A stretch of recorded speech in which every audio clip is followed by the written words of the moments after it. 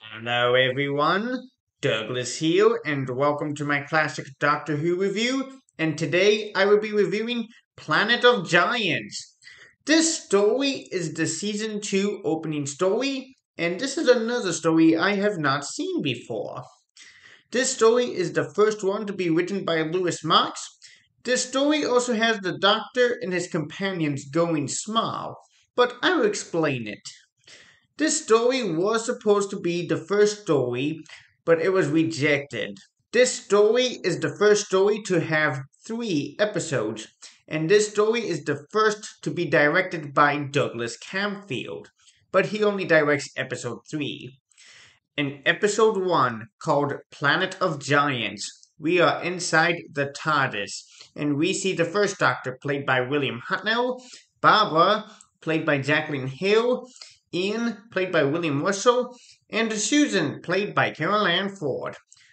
We see Susan is checking the fault locator and we hear an alarm, and it's a yellow standby, and the doors open, and we see Ian, Barbara, and Susan closes the doors.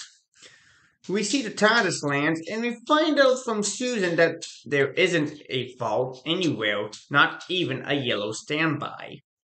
We see the Doctor turns on the scanner, and we see an explosion. We find out from the Doctor that the reason why the doors opened because the space pressure was far too great whilst they were materializing. We see Barbara notices something, and it's a giant earthworm.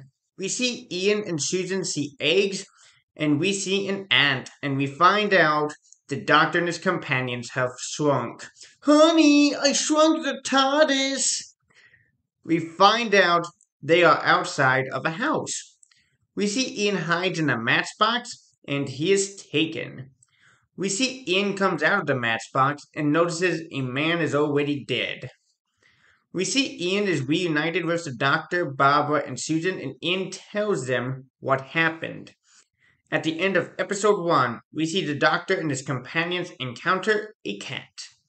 In episode 2, called Dangerous Journey, we see the Doctor and Susan go through a drain pipe. We see Ian and Barbara see test tubes, and they are at a lab. We find out from Ian that they are making an insecticide. We see Ian opens a briefcase, and we see Barbara notices a fly. We see the Doctor and Susan are in a sink.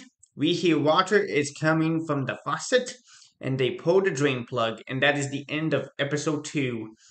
In episode 3, called Crisis, we see the Doctor and Susan got away from the water into an overflow pipe. We see that Barbara thinks the Doctor and Susan drowned. We see the Doctor and his companions discover a formula.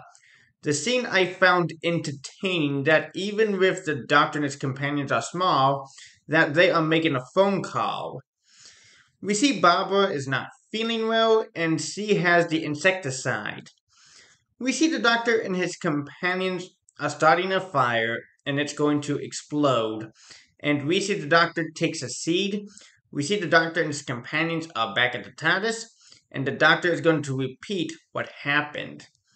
We see the TARDIS takes off, and the seed shrinks, and they are back to normal. We see the TARDIS scanner is not working, and the TARDIS is landing, and that is the end. I will admit, this story is very interesting, and it has really good imagination, and the sets are really good, and there are good production values in this story.